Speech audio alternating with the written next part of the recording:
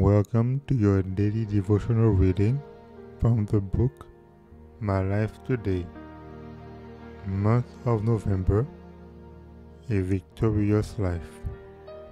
November 10th. The will is the deciding power. Be not conformed to this world, but be ye transformed by the renewing of your mind, that ye may prove what is that good and acceptable and perfect will of God. Romans 12 verse 2. There is nothing that can keep you away from God but a rebellious will. The will is the governing power in the nature of man. If the will is set right, all the rest of the being will come under its sway. The will is not the taste or the inclination, but it is the choice, the deciding power, the kingly power, which works in the children of men unto obedience to God or to disobedience. You will be in constant peril until you understand the true force of the will.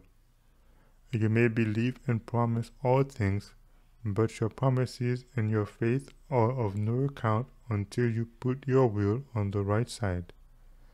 If you will fight the fight of faith with your willpower, there is no doubt that you will conquer. Your part is to put your will on the side of Christ.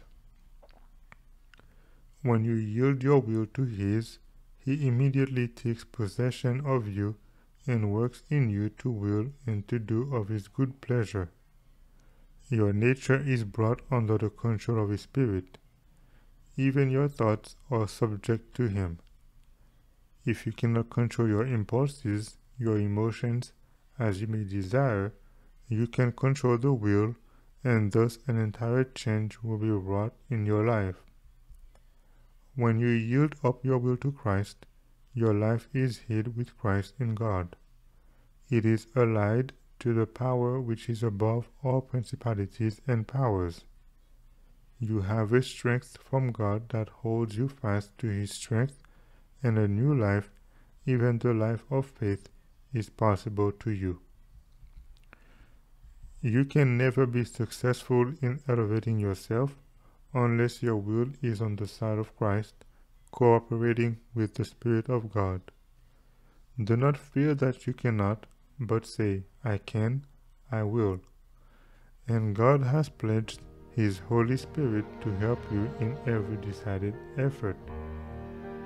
A Victorious Life, November 10th.